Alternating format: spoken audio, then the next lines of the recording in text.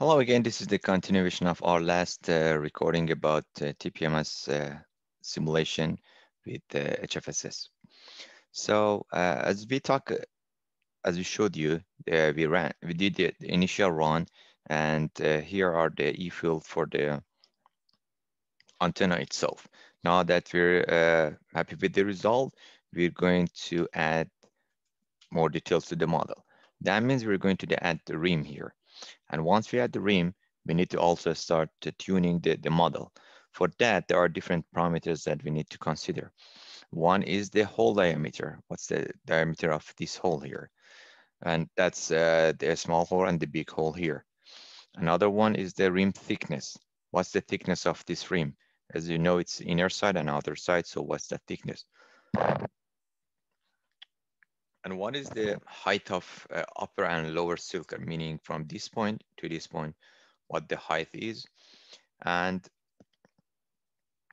also another point is how deep this antenna is located here. It could be very deep inside the tire, it could be in the middle, or it could be all the way out. So those are the variables that we need to consider. Of course, the more the antenna is out, the more radiation, but at the same time, there are like some physics limitation because of the valve system. So we need to consider all that. And in order to simplify the model, we consider only one material for the rim, and the material of the valve system is ignored in this model. So now that we know how the rim is generated, we need to try different parameters. One of the main one here is the thickness. As you can see here, the thickness of the rim is a lot, and here it's a little bit less, and here is very tiny. The way we did it is that we had this rim, and we scale it to 70%, for instance, in this example. So the inner one is 70% of the outer part. That's where the ratio comes from. So it's the inner dimension divided by outer dimension. And so this 30% is what is left. Here is only 10% of the material is left, and here is only 2% left. So this is one of the parameters that we studied, and the less thicker the rim is, the better radiation, but at the same time, it cannot be very thin because it's not feasible, it's not realistic because it has a minimum thickness in order to handle the weight of the car and all the mechanical pressure. So again, in this parameter, as I mentioned before, there are different parameters that we need to study. We talked about them here. Those are the main parameters that we play with. And in order to make it simple, we just showed two of them here. On the left-hand side, you see the antenna wire diameter from 4.5 to 5, and these time steps are 0.1 millimeter. On the right-hand side, we see the different thickness of the rim. As you can see, there are huge difference when you go from 0.9, which is 90%, to 0.96 or 97. But when you are around 97 to 99, there is not that much difference in terms of phase shifting. It's just getting deeper, and S11 will be in a better shape. So we studied different parameters, and then here it's the result. As you can see, there's the E field for the rim and the antenna. Antenna is located here. This is one section, this is another section. So we'll see a good E field radiating around the antenna, and as expected, these sections don't have a lot of radiation because of the rim and the fact that it's the material, which is metal, it's blocking the radiation. For instance, in this point, you can see it's not that much, but at the other part, we can see some orange and yellow colors. So that being said, we should also different intersection So you can visualize what's going on here. Once we are happy with the result, we start to adding the car box to represent the car. And for that, we add just a cube, take two square out of it for the windows. And here we took this part to put the wheel. We ignored the front and the rear windshield or the sunroof. You can all add all those details, but for now, we just make the box as like this geometry for the simulation, and these are different views of the car box. The antenna, the fifth antenna will be somewhere in this area. The others antenna are all these in these four areas. Now we added the wheel, as you can see, and then we want to see what's the effect of adding the box. As you can see, it went to 350. So previously it was at 315, as you saw here. And then we tune it also here and make it at around 315. And once we add the car box, it shifted. It's because of the effect of the geometry of the car box. So again, we need to do some tuning. So we did the tuning. Now it came back to 315.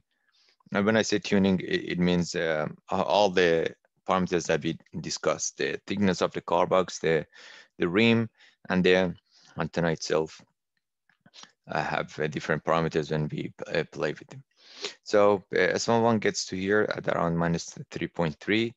The antenna itself was minus 10, but adding the rim and car box, it brings it from minus 10 to minus 3.3.